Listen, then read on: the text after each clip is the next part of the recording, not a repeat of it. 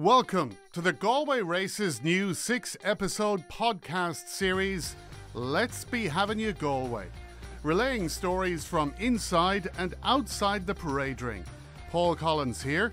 It's been my honour to chat to racing royalty and lifelong fans alike. In this week's show, stories of racing. I didn't want the game to finish me. I wanted to go out on my own terms. I wanted to go out the day I wanted to go out. And even stories of romance. I said to my dad, I'd met this really nice guy called Davy Russell, and my dad said, is he a jockey? And I said, no, this lad's not a jockey. No, he's not a jockey. No, he's from Cork. And that was fine. And a couple of hours... He's working in Musgraves in town, is it? Yeah. So I went away and my dad called me. The 6 o'clock news was on.